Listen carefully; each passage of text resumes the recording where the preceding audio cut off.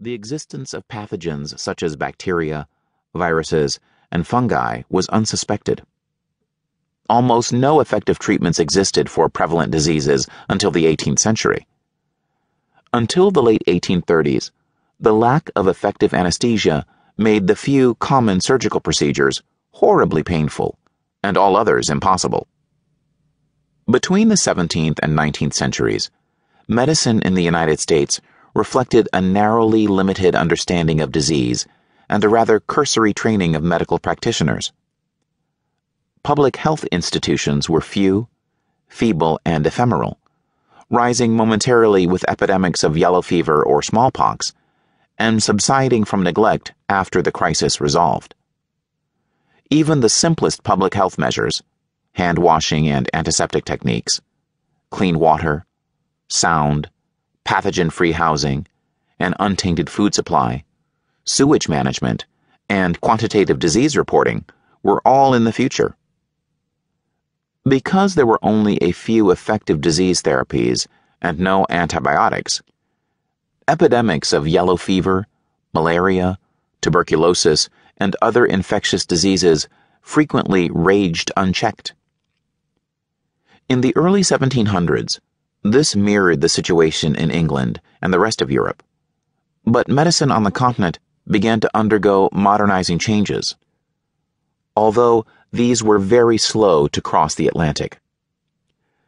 Europe began to embrace public health measures and medical advances, such as widespread vaccination, scientific medical education, and the rise of the hospital, but American progress lagged behind, especially in the insular South.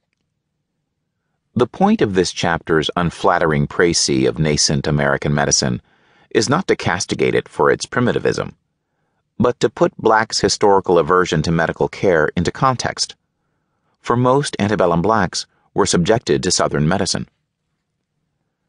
The South was a particularly unhealthy region, and was home to 90% of American blacks, the majority of whom were enslaved until 1865. The first blacks arrived in the colonies in 1619, and by 1700 there were only about 20,000 blacks. But as the slave trade flourished, 20,000 more blacks arrived each year. Although 30% of transported slaves died in the nightmare of the Middle Passage, there were 550,000 chattel slaves in the United States by 1776, when blacks constituted 20% of the U.S. population. By 1807, slave importation was legally prohibited throughout the country, and by 1860, the nation's 4 million enslaved blacks had a value equivalent to $4 billion today. In some states, the black population completely comprised slaves. Alabama, for example, forbade the presence of free blacks.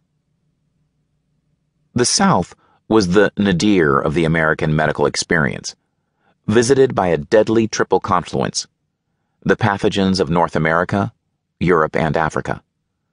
This unholy trinity yielded a bewildering array of unfamiliar infectious diseases, such as hookworm, types of malaria, and yellow fever, incubated by a subtropical climate that was hospitable year-round to pathogens that could not thrive in the colder north.